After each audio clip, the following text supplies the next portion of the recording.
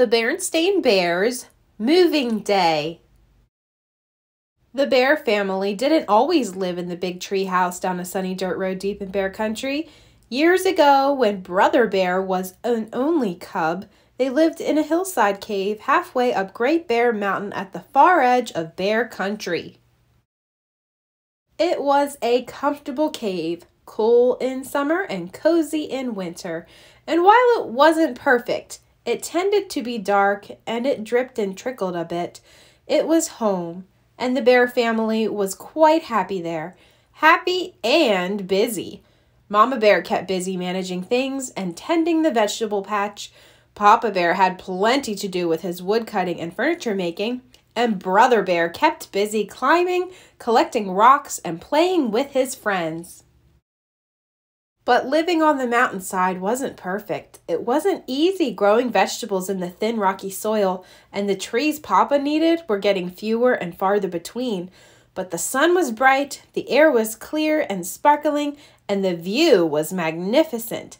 Yes, the Bear family was happy and content living in their hillside cave halfway up Great Bear Mountain at the far edge of Bear Country. Until one day, Papa Bear said, "My dears, the time has come to move." "Move?" cried Brother Bear. "That's right," said Papa. "The trees are getting few and far between on the mountainside." "Yes," said Mama, "and it's not easy raising enough vegetables for a growing family in this thin, rocky soil." "Where are we going to move to?" Brother asked. "To the valley," said Papa as he began putting lamps and things into a box. "The valley," said Brother. The valley down there was nice to look at, but he wasn't so sure he wanted to live there. It was so far away. "What about my toys?" asked Brother. "We'll take them along, of course. Put them in here," said Papa, handing him a box. "And what about my books?" "We'll take them along too," said Papa, handing him another box. "And what about my friends?" asked Brother. "We can't put them in a box and take them along." "That's true," said Mama, lifting Brother onto her lap. "You'll be leaving your friends behind. Papa and I will too. That's what happens when you move. But you can keep in touch with them. You can write, even visit perhaps. And besides, you can make lots of new friends." "When are we going to move?" Brother wanted to know. "Tomorrow, bright and early," Mama told him. "The moving bears will be here first thing in the morning." That night, as Brother bedded down in his corner of the cave, he wondered what it would be like to leave his old neighborhood and his old friends. He wondered what it would be like to move into a new neighborhood, making new friends. And then he began to wonder if he would ever fall asleep. And just when it began to seem that he never would, he did.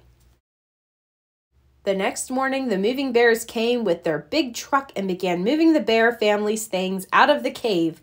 "Everything goes," said Papa, and everything did. The moving bears were very fast, but very careful. Before long, the cave was empty.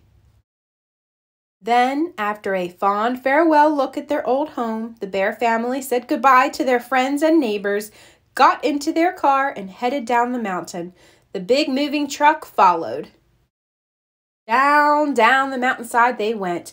After a few tight spots and a few wrong turns, they were in the rich green forest of the valley. "Look at that forest," said Papa. "Now I shall have plenty of wood to cut."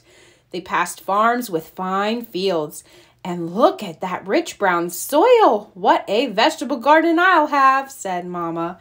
Brother was on the lookout for friends and playmates, but all he saw were a frog and some butterflies, and they didn't look very friendly. "Get ready," said Papa as they turned onto a sunny dirt road. "Just around this bend is our new home."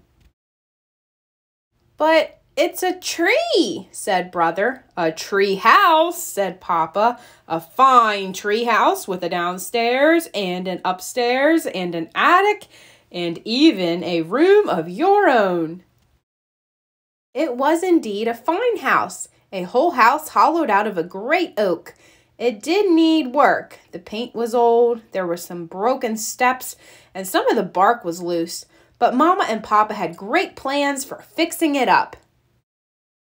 As the movers took the bears' things into their new home, the bears imagined what it would look like when it was all fixed up. It was going to be very beautiful. They were so busy imagining that they didn't notice they had company. Their new neighbors had come with gifts of welcome. There were rabbits with carrot stew, bird and squirrel families with seeds and nuts, and a number of bear families with honeycombs, wild berries, and lots of cubs to make friends with. The bear family felt very welcome in their new neighborhood. That night they went to bed very tired, but very happy. And when they got their treehouse all fixed up, it was just about perfect.